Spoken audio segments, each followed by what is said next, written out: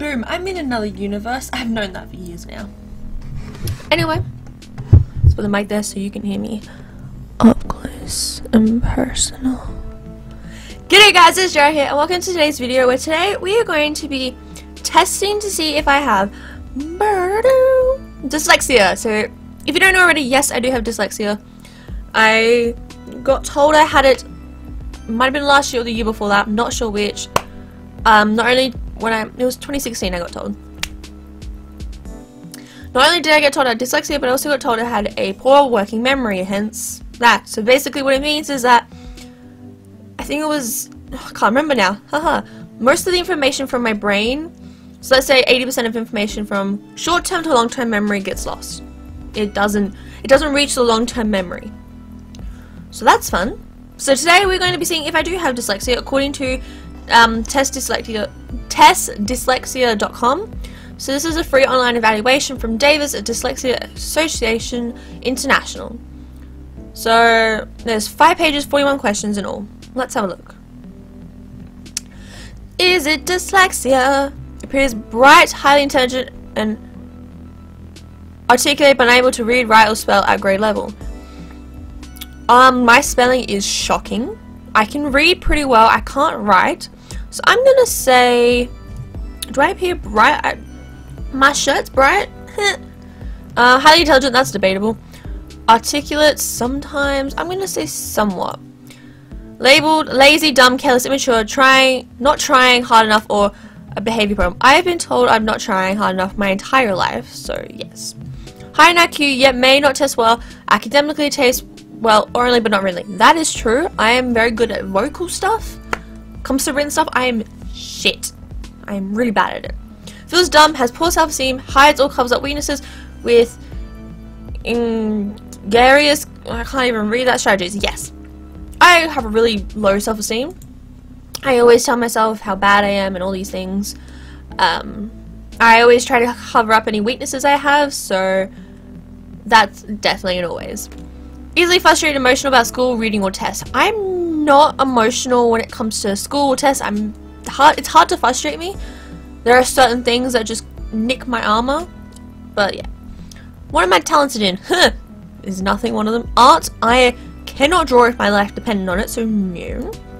Drama, I did do drama and I enjoyed it, so I'm going to say somewhat. Music, I am bad at. Sports, I like. Dance, I was really good at. Mechanics, I've never done. Storytelling, I'm not bad at. I wouldn't say I'm the greatest. I'm no Thomas Sanders, but you know, I'm not bad. Actually, no, mechanics I'm not too bad, but I'm going to say rarely. Storytelling, sales or business, no, because I don't like to, barter people. I'd hate that. Strategic thinking, somewhat. Designing, I can't draw, so rarely. Building and engineering, no. Seems to zone out or daydream often, gets lost easy or loses track of time. Definitely me, especially if something has happened to me, whether it's an experience or whether it's like something emotional I know is going to happen, or I'm just so deep in thought, I'll zone out. Like, I've zoned out at one stage so much that I had someone like shaking me and poking me and being like, hey, you alright? And I was like, what? Sorry, zoned out. It happens. So, difficulty sustaining attention, seems hyper or a daydreamer. See, this kind of contradicts, because I would say rarely. My only reason is because I'm pretty good at keeping attention. If someone's talking to me, you've got my attention. Like, girl, you got my attention. But, yeah, I'm not a hyper kid. Learns best through hands-on experience, demonstration, experiments, observation, and visual aid. Yes. Listening on repeat helps straight for me. Complaints of dizziness, headaches, or stomach aches while reading or studying. I mean, sometimes I get a headache. Confused by letters, numbers, words, sequences. Yes. I am... Okay.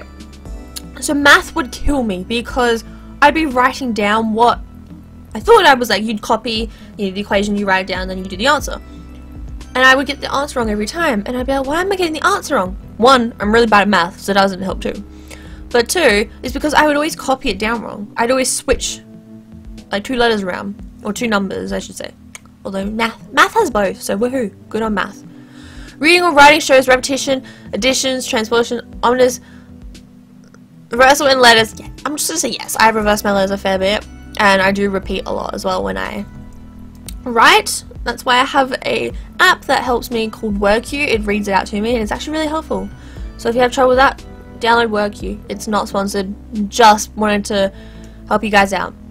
Complaints of feeling or seeing non-existent movement while reading, writing, or copying. No. Seems to have difficulty with vision, yet eye exams don't reveal a problem. I mean, I do wear glasses, but that's only if I'm extremely tired. So I'm gonna say rarely. Extremely keen-sighted and observant, yet lacks depth of perception.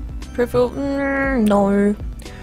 Reads and rereads with little comprehension. Somewhat, yes. I have to reread things multiple times, and sometimes it does not sink into my head. Spells phonetically or inconsistently. Yeah. But I'm also really bad at spelling, so there's that too. Hearing and speech. Hears things not said or not appears to others. Easily distracted by or overly sensitive to sound. I'm gonna say somewhat. My only reasoning is because I say somewhat is because sometimes I'll hear this high-pitched screeching noise, and all of a sudden I'll be chatting to you like this is per normal, you know, all giddy and happy and like woohoo, and then all of a sudden I'll just be like, and then I'm good again. It's just, I don't know what it is. Difficulty putting thoughts into words. Is there a forever and ever always button? And a lot of people can vouch for me when I say this. I struggle with saying what I want to say. I can't get stuff from my head to my hand. I can't type very well. That's why a lot of my friends are starting to voice memo me now, because I can talk to them back and it's a lot easier than trying to type. Plus I'm really slow at typing. But it's difficult for me to put my emotions or put things into words. I'll be like, how do I describe this to you? And obviously they want to know what I'm talking about, so I'm trying to describe it, and I'm like, I don't know how to say it. Think of this song. Like, my mood lately is the song by Zach Callis, which is Phantom Love, I believe that's the mood. Yeah. So I'll be like, this is my emotion right now. I can't explain things always, so sometimes I'll use songs and that helps me. So that's, yeah, people get frustrated with that, but it's hard for me. Trouble with writing or copying. Pencil grip may be unusual. Yes. I have big trouble writing. Handwriting, variables, or is illegible. Yeah. Clumsy or Canadian, poor at ball or team sports, difficulty with fine. No, I'm actually pretty good when it comes to sports. I say that even though I don't play sport. Prone to motion sickness. No. Maybe somewhat or completely ambidextrous.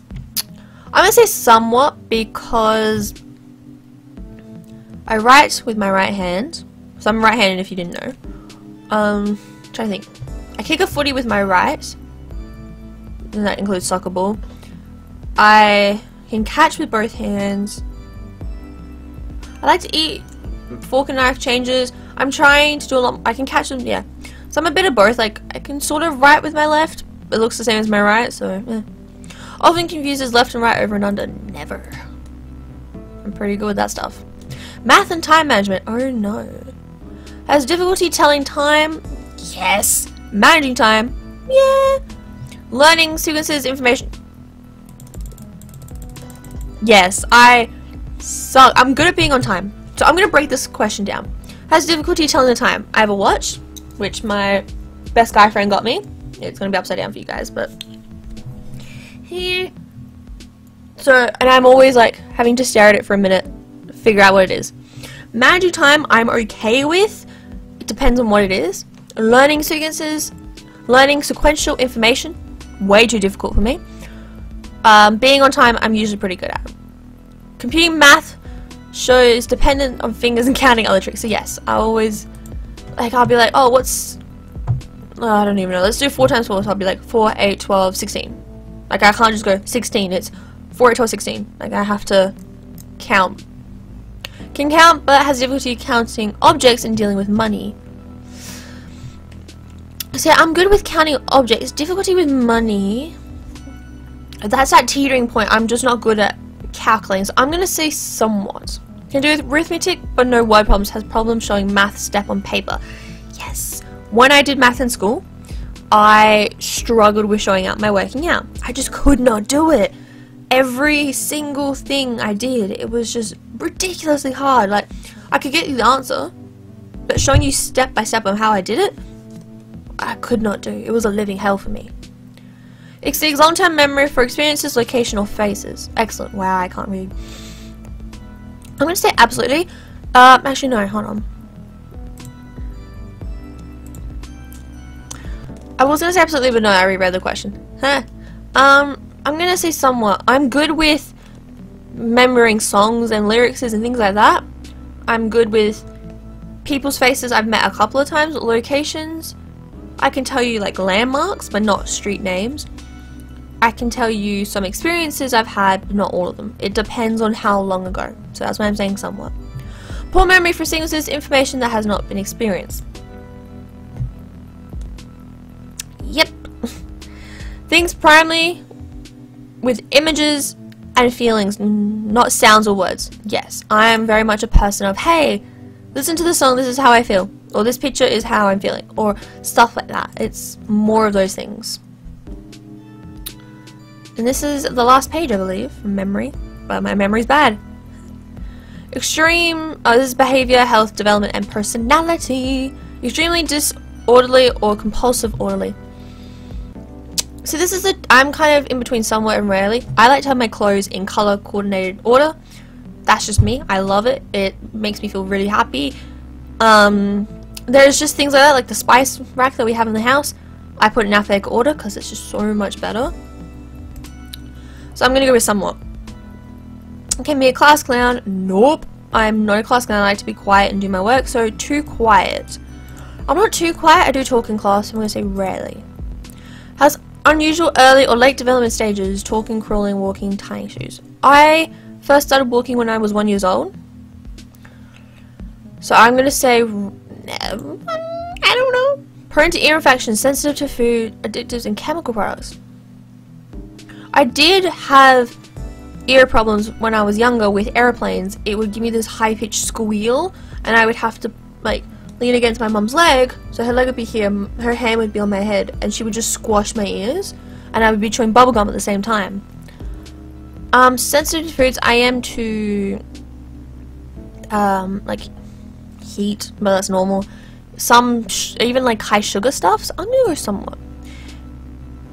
Can be an extreme deep or light sleeper. I am dead sleeper. Like, I will sleep. I've slept through hurricanes. I've slept through earthquakes. I've slept through, like, all of those things. I've slept through people throwing pillows at me and their phones at me and all of these things. So yes, I'm a deep sleeper. Bedwet beyond appropriate age. Nope. Unusual high or low tolerance pain. No, I would say I have standard tolerance pain, but I haven't tested it, so I wouldn't really know. Strong sense of justice, emotionally sensitive and strives for perfection. Rarely. I can be emotionally sensitive, but I try not to show it. I'm learning to show that more. And strong sense of justice, I'm going to say yes, only because I think gender equality is the main one. Yeah. Mistakes and symptoms increase. Dramatically confusion, time pressure, emotional stress, or poor health. Yes. If I'm under a lot of stress, or if one bad thing's already happened, I'm prone to make more and more mistakes. That's just, I freak out, and then I make more mistakes. Because of the first mistake I made. So now we're going to process the assessment and see what they say. So, we already know that yes, I do have dyslexia, but let's see what the website says. Drum roll, please. Okay. This person talented in these areas. Yeah. My biggest problem areas are listening or no speech. No. The rest, yes. This person may have moderate difficulties in these areas. Yes. So this following chart shows the key areas of learning. Okay, so math is in this, I'm going to say edge of severe. Disorientated is moderate. Reading moderate. Self-esteem, okay, so handwriting is actually lowest, which is interesting. Disorientated means a shift of perception triggered by confusion or stress. This person gives an inaccurate picture of the environment or is looking at mental images instead. Okay. Interesting. Reading and spelling. Difficulty with reading and spelling are often most common symptoms of dyslexia, often triggered by some of the 217 abstract words of which dyslexics can't form mental pictures. Interested to see what that would be. Attention focus. Shifts of attention caused by disorientation can reverse or alter the sense of motion, balance, and time. This person may be hyper, easily distracted, impulsive, or a daydreamer. I'm going to say yes to daydreamer, the rest I don't think so. Math and time management. Disorientation can cause a person's accurate sense of time sequence in order to develop more slowly normal than skills. This means there's no foundations for accurate counting, math conception, and even social skills. That is correct, I believe. Handwriting. Disorientating affects the sense of balance and motion. The person may feel a sense of movement which when sitting still. Sometimes I'll actually like just stand and I'll do this. I've started to notice that more. Fine and gross motor skills can be undeveloped, or there may be problems with directions such as right and left confusion. I'm going to say yes to that. My only reason I'm saying yes to that is because when I'm with my friends, and let's say we go into a shop and we come out, I couldn't tell you what way we'd just come from. So that's fun. Self-esteem. Woohoo! Dyslexics learn best through real-world experiences, which is true for me. Often they are mistaken as slow, lazy, or stupid in school. This leads to a feeling of inferiority. Once they learn to utilize their special talents to succeed in school, we usually see a dramatic shift in self-esteem. That's true. I struggled a lot in English. Now that I can speak all my things in English, I'm actually getting A's. So going from like a C to an A is a huge difference for me. Can I learn more? I don't want to read books. So this didn't really tell me if I have dyslexia or not, according to this. Oh, here. If two or more areas are moderate to severe range, chances are you're dyslexic and can be corrected. Oh, okay, so if two or more areas are moderate to severe range, and if you can see here, like all of these are in moderate to severe, like even my handwriting isn't even slight. That's fascinating. So this is correct. I do have dyslexia. Huh. Now I can believe I have dyslexia even though I already knew that because a website told me so. So I thought this was an interesting video. I forgot to say at the beginning of the video, this was actually inspired by Ethan from Crank Gameplays because he did a video like this. If I remember, I'll put his link in the description below. But I saw him do this and I was like, oh damn, why don't I do it? I have dyslexia. I want to see if they think I do or not. It'd be quite interesting to see. And look at that. They were correct. Anyway, jar out, seek. Jar out. See you guys in the next video. Whoop! Sarcasm out. Don't forget to like, comment, subscribe, and all of you guys and guys non-binary powers are in another universe. I just wanted to say it because it's a cool t-shirt. And I'll see you guys in the next video before I stuff up this outro even more. Bye! See ya. I need to stop screwing up my outro.